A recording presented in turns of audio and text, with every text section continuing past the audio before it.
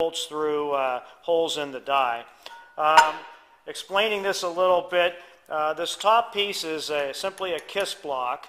The arm here is going to designate our offset, and if you look closely at this, there's 5/8 of an inch between the bottom and this arm. So this die was actually designed to be used with either 5/8 inch round, 5/8 square, or 3/4 inch round. Any other sizes don't seem to work quite as well. There is a difference between the height of this block and this block, which is 3/8 of an inch, and if you'll notice there's a little bit of a radius here, so there are no sharp edges. So as we begin our sequence, the steel is inserted into the jig, and if you'll notice here, there are 2 marks. They're simply arbitrary, which tells me how far in or how much material I want on the working end of my tong. So that determines it. So what we're going to do is to drive this arm down, and that will give us our offset. So as we hammer that down, that gives us the offset, and you can see basically what's happening. Once again, the top die on the air hammer comes down, and it stops right here on this kiss block, which gives us 5/8 of an inch. Now the distance between here and here is about 5/8 of an inch also. So after driving that down, I remove the arm.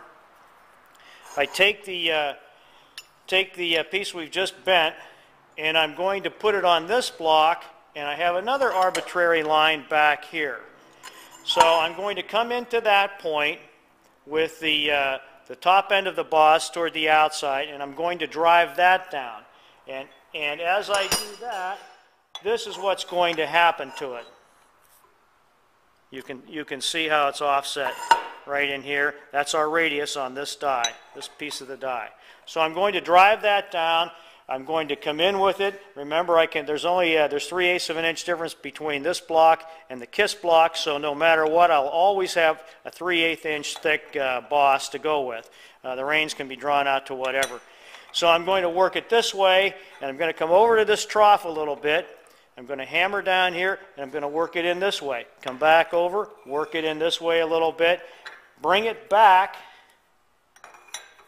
to this point again, lower the arm, and clean this up, flatten everything out. If there's any heat left after that, we can draw this part of the reins out on this piece of steel right here.